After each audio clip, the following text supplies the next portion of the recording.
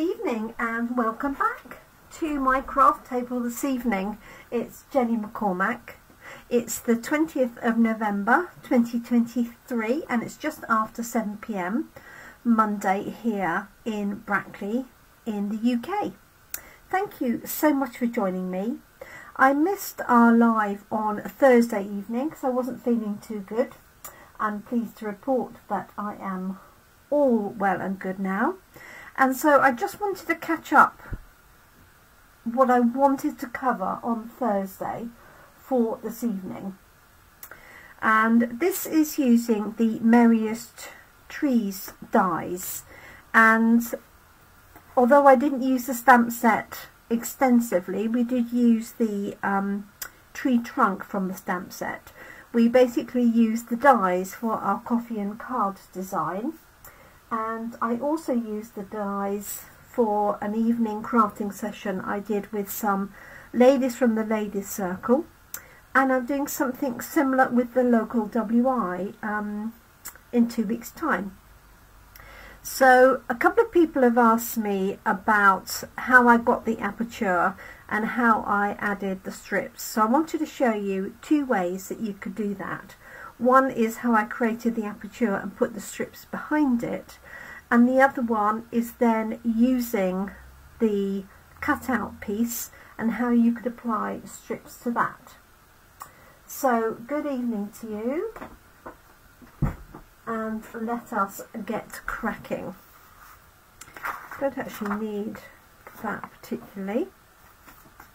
So this is what we did at Coffee and Card. So this is on a note card sized card, one of our white cards and envelopes, and I cut a spare piece that I cut the aperture into, laid the strips of paper behind, and then put the aperture on top. And I've done the same for these, but these are just scaled up. So within the dies themselves you get all of these sizes. So you get the largest one, which is the one I've used here, and then you get them in decreasing order, like so. So we have 5 altogether, and what's really clever is that these stack on top of each other. So that one is the same as the top layer, that is the same as the top 2 layers, this is the same as the top 3 layers, top 4 layers, and then the biggest tree. So there are so many things that you can do with this set. You could cut these out in different colours, in different blues for example, and then stack them up. I probably wouldn't use dimensionals between all of the layers, because otherwise you're going to have 4 layers of dimensionals on there, which is probably a little bit too much. But you could also alternate card and paper, card, paper and card, and you could also cut them out of just fancy Christmas papers, Christmas wrapping paper, and very easy to make tags as well with these. So many combinations. So let me show you. I'm going to recreate this, but I really want to focus on how I use the dies, because that's what I've had the most questions about. So for this particular card, or the 2 cards that we're going to make, one is with the die cut aperture and one is the die that we cut out. I've got a basic white thick card. I've got a piece of cherry cobbler card, and this is the piece that's going to go onto there. I'm going to cut the tree out of, and obviously you could cut multiple smaller trees as well if you wanted to. I've got a piece of card that's going to go behind, and this is what I'm going to attach the strips of paper to, and so it just needs to be slightly bigger than that tree that I'm using. So this particular one, I'll give you the dimensions of it. the size is 9 centimeters by, I want to say 12, by just over 11. And you want it to be big enough so that you can put your strips of paper, or it could be ribbon, and you want a little bit of leeway top, bottom, left and right, so that you can just move that around as you need to. Okay, so let's get cracking. So what I'm going to do is place my die onto my aperture card. Now if you wanted to, you could add post-it notes or a little bit of washi tape. I've got some here, I don't know how sticky this is. It's been there a little while. Hope it's not gone too sticky. So I'm just going to pop that on there just to stop it moving. And then this is going to go onto our bottom plate like so. This is for our Stampin Cut and Emboss machine, and then our top plate is going to sit on top of that. So I'm just going to run that through. Okay. And if you can, you want to pop it through at an angle. Let me show you. So that's your bottom plate. What you really want to do is put it at as much of an angle as you can, so that you're not straining your plate. Okay, so let's peel this off, like so.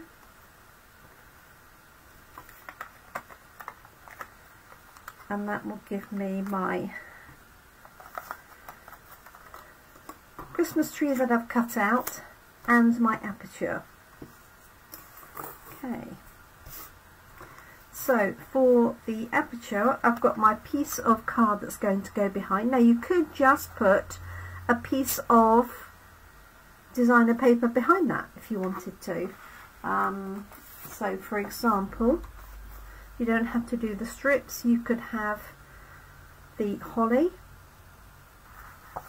or I've also got the, that's rather nice, the cherry cobbler with the white on it. Hi Lenny, thanks for joining us. I hope you are well. So you could use either really.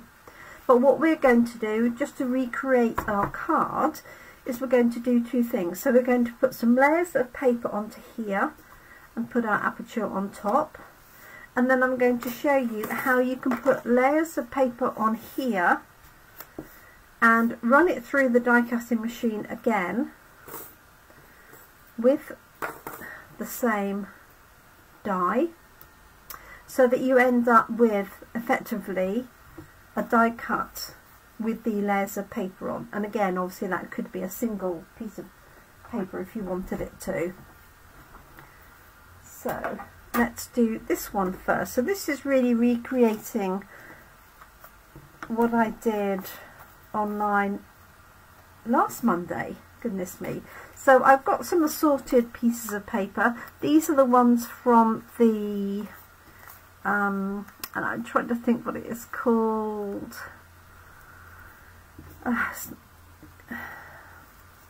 Is it Joy of Christmas?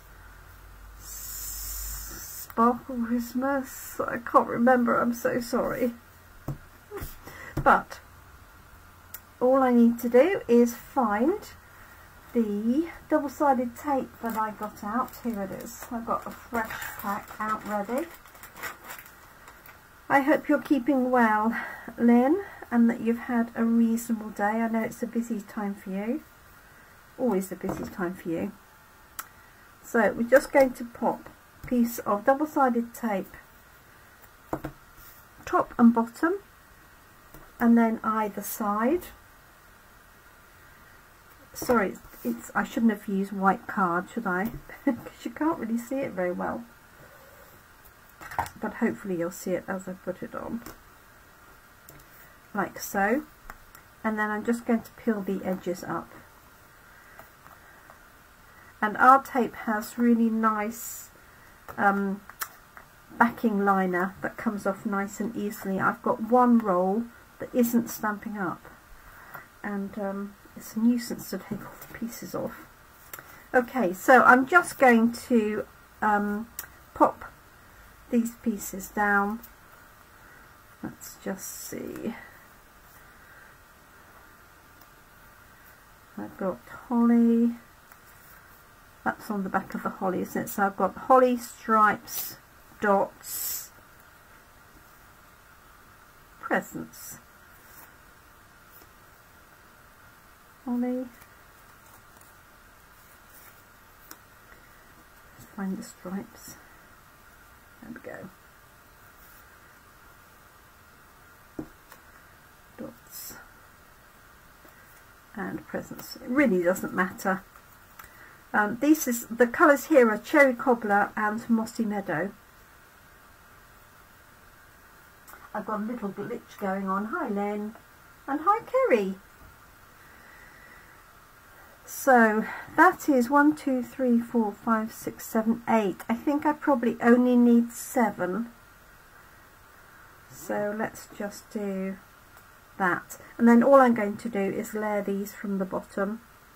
And it doesn't matter if there's a little bit of overlap. Doesn't matter if they're not exactly straight. All I'm going to do is sort of push them together. And this is much easier to do with double-sided tape. When I think I first did my example, I used wet glue, and this is much easier with tape. So I'm just lining those up like so, and I'm just seeing if that's going to fit as is. So that will work. I've got a little bit of tape on the top, so I'm just going to put this odd piece on there, just like so.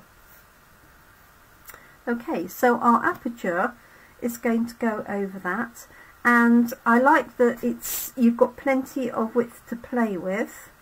Obviously you can trim down any excess here out of the way. Just use these rather old Stampin' Up scissors, and just trimming that off. I know that this is just slightly bigger than my tree. You could use a trimmer as well, guillotine or paper trimmer, just to get those extra bits out of the way. Now, as I said, you could just put a single piece there, which still looks really effective, like so.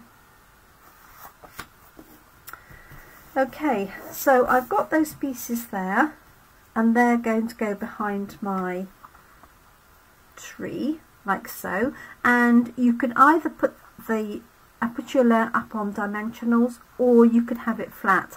I tend to like it flat, only because I've used white card here. When we did the samples, I actually used the same colour card for the panel, so that you couldn't really see the side pieces, but you could lift that up if you wanted to. It's quite effective, flat or like that.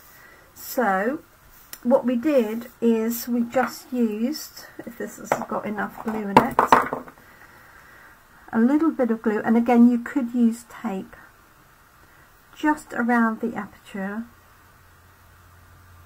like so, or if you're using dimensionals you want to put those around. Okay, turn it over, and then you've got a bit of time to sort of play with your layout, really, like so. Like that. So we've got our piece behind. Obviously I've got a little bit of glue at the bottom. Let me wipe it off there. And that then is going to go onto our white base card. So let me just do that. So I just wanted to show you the cutting of that aperture. Other than that, this is the same as the sample I did last Monday, but just on a slightly bigger scale. Now you could, if you wanted, do a line of Christmas trees in a landscape format. So you could have, for example, this one, the smaller one, and the bigger one. It might be a little bit much, like so. Yeah, it's a little bit wide for that. Or you could go for a bigger card and do exactly the same thing. And you could have strips of paper going right the way across. Now my strips here are 1.5 centimeters in width. Okay, so there's my base card, and then all I need to do to finish that off is to stamp my sentiment and either put it across or across the bottom, and then add a star. And I've got a selection of stars that I've cut out in preparation. So I've got gold ones, I've got red sparkly ones, got red velvet ones, white sparkly, silver, and the gold ones I cut out from our self-adhesive gold sheets. So you can just peel the back of that off, you don't need any glue, and you can pop that on however you would like. Okay, with the sentiment. So that's one card, just really recreated what I did last week. What I want to show you is how you can take the cutout piece to make another card using the pieces of paper. Now when I first did this I thought, oh yeah, that's fine, I can layer these up however I want, like so, and then die cut it from the back or die cut it through there. The problem is it's quite difficult to get it exactly in line. This is also not symmetrical. So if you look here on the left hand side, you've got two little pieces here and one piece here. So what you can't do is turn this over and cut it. I mean, it's not far off, to be honest, but it doesn't quite fit. So all we're going to do is turn it over, put our strips on the back, and then die cut it from the front. Okay, so we're actually just working on the back. And again, you can do the same thing. You can use glue or tape.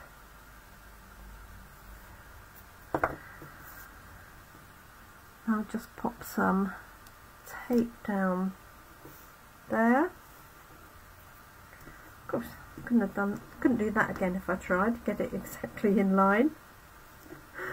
Let's just pull that off. My fingers are a little bit sticky now. And let's just put some down either side, or maybe across here and here. As I said, our tape, it's really easy to take the back off as well. You could, if you wanted to, use our self-adhesive sheets and put that on, but then you'd have to run this back through actually to get that die cut out. Okay, I'm just going to add the smallest amount of glue for this gap that I've got here and here, just because I want everything to stick nicely. It wasn't just critical with this one because it was going to be stuck inside of that aperture anyway. Okay, so now I can do the same thing with this, and it doesn't really matter again how this goes. If I wanted it really straight, I would pop it on some grid paper. Let's see if I've got enough to just alternate stripes and dots. What's on the other side? I've got two there. It might work, it might not. So I'm just pushing those up together like so. Now when you get to the piece at the top, you don't have to use the full width, obviously you can save on your paper. So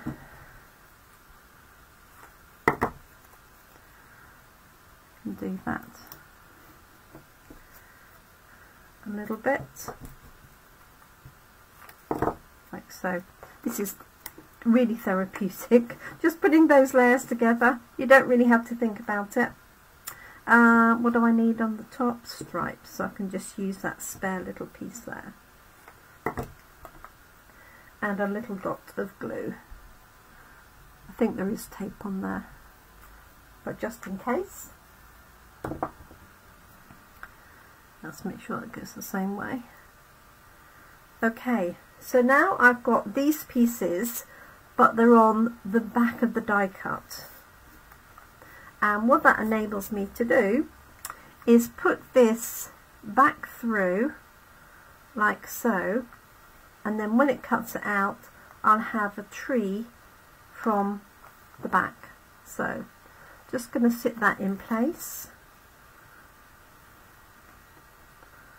Let's make sure it is. Just put a bit of spare tape on there to hold it. And then exactly the same thing, just going to pop it onto my plate there. I've got this the wrong way around. Okay, I want my well-used plate underneath. And then this one says top only, and that just stops the plate from getting too used too quickly.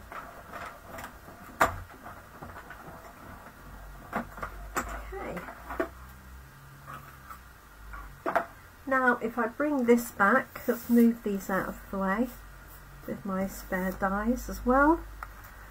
Peel these pieces off.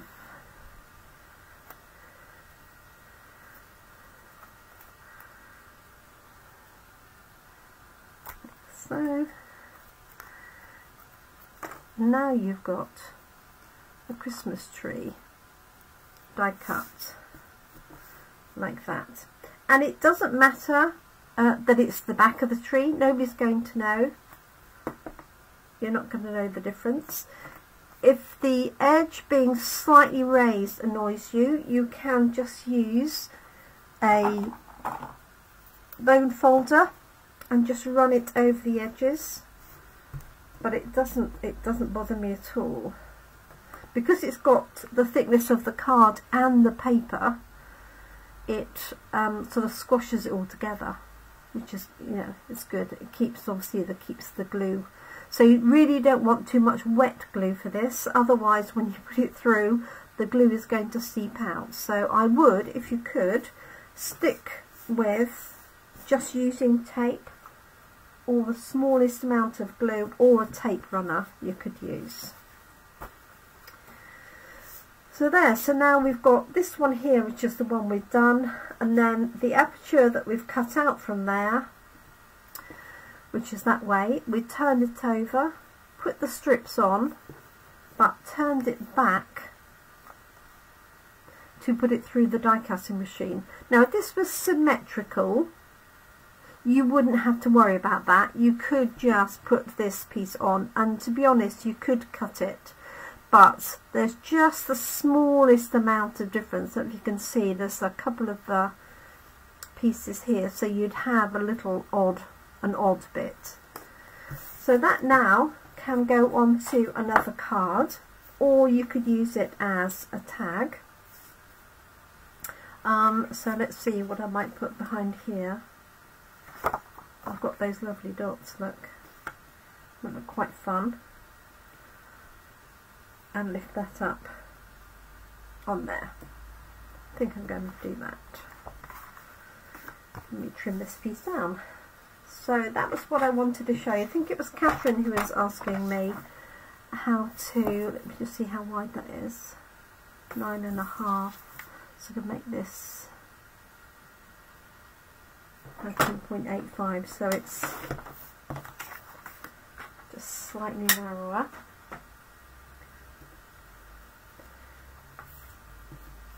There's my base card. So let's pop that layer on, and then this one I'm going to lift off with dimensionals. I do love that holly paper though. Now, word of warning, and that is our new catalogue that comes out in January means that Stampin' Up know, and we as demonstrators know, what items are retiring. And the retiring lists are published tomorrow, the 21st of November. And there is the potential for items that are retiring to go out of stock. I know some of the items have already gone out of stock. So that's going to go on there, going to raise that up in dimensionals. So I will send an email out with a link for all the retiring items.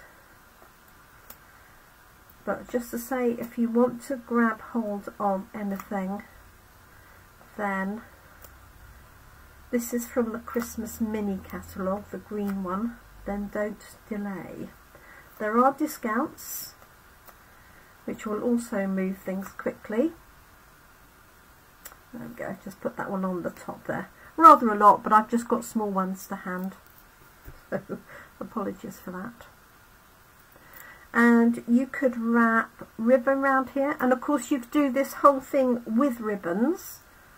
It doesn't have to be papers, and you could alternate paper and card. So if you've only got a small amount of Christmas paper left, then you could alternate paper and card, and you could put the card through an embossing folder.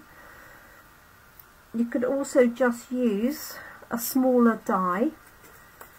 So this one fits a card front standard card. This one, next one down, fits a note card really nicely. This one here. And then you could obviously go smaller for little square cards, the 3x3 square cards, and that would make a fab little tag, wouldn't it? I might have to try one of those. And I would probably make the strips narrower. These are 1.5 centimetres, but if I was doing the smaller one, well, it would probably still work. You would get four in there, wouldn't you? 4 strips. Let's pop this on here, like so. Oh, you can't see it. I can see it really clearly, but it's, of course, it's camouflage for you, isn't it? That looks really funny.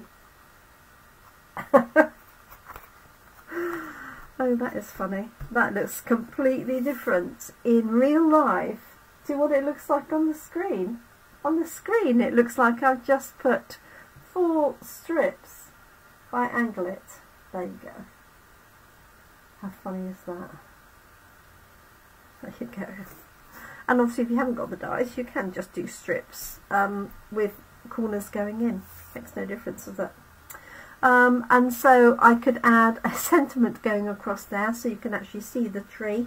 And again, you could add a star onto that. Let's just see what stars I've got. I think probably a white one. And I do like the fact that with this tree die set, and this one isn't retiring, I'm pleased to say, it's being carried over. But there are lots of different stars that come with it. So you have these little blocks here that cut out the present stamps, and then you've got 1, 2, 3, 4, 5, 6, and there's a rounded one, 7 different stars that you can use. And then you get these dies as a set of 3, and you get 3 sets of 3, and these match the ornament stamps. So you could stamp the stamp 3 times and then put the dies down and cut them out, and then you could pop the ornaments onto the tree. So there's so much you can do with this. I've barely touched the surface really. Let's just quickly add a sentiment, if I can see a strip of card to hand, and see what everybody said. Hi to you, Scott. Hi, Brenda. Thanks for joining us. Now do you see what I mean, Scott? because you can do this the double tree this way. I'm just going to stamp a sentiment onto here. I had one to hand. There we go. So from Brightest Glow, which was a carryover stamp set, I've got Season's Greetings here, and it happens to fit really nicely. And on the inside, you could put this one here, hoping your Christmas shines bright with the love of family and friends. Or may the peace of the season light your world, and may your new year be the brightest, or to you and yours. Or just Merry Christmas inside. Any combination really. Let's just grab a block and cherry cobbler.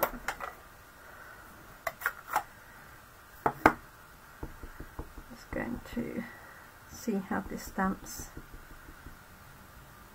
Just going to pop this on the bottom of here and trim it down. Go.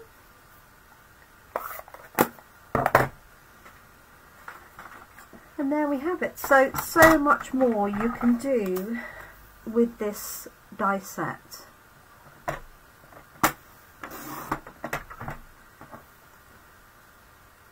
There we go. I could put that across the bottom actually.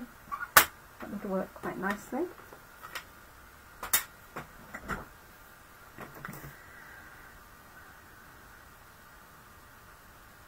Yes, just going to trim that. I think that is 9.5 centimetres. Smallest amount to come off. I don't do it with scissors because I know it won't be straight. There we go. And I think I'll lift that up with dimensionals. As I said, I've forgotten, of course, that it's completely camouflaged. I promise it does look better in person. Let's pop these on, and looking for the dimensionals I had a second ago. And there we go. So, twice in one day. So I'll upload the video from this morning first, or maybe I'll upload this one and then it'll be in sequence. I will do that. It'll be in sequence on YouTube.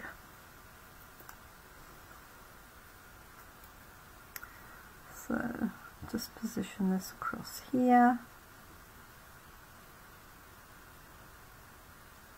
Hopefully fairly straight, and I'm going to pop that on. I'm just going to add a small dimensional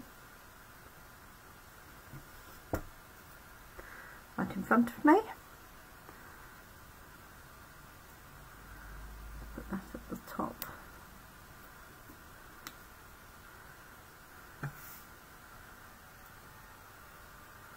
Like so. Should have definitely chosen a different backing. I'm so sorry about that. Anyway, so there we go. That's using the aperture of the tree that we cut out from this one, and placed the strips of paper on there and then ran it back through the die cutting machine. So I hope you like that. As I say, there's plenty of suggestions and ideas, and I do like the stepped up larger version. I can't always do that for coffee and card because it's difficult to prepare to know how many people are coming, which is why it's much easier for me to use note cards and envelopes, because I just get out, open another pack. Whereas if I use the larger ones, then I need to pre-cut a lot more in preparation. Don't think I've put much glue on that corner, so let's just put that right. And the easiest way to do it is not try and lift it up, but put a little bit of glue on a scrap piece of paper or card, like so, and then lift it up and just apply it like that. And then make sure you throw that piece of paper away straight away.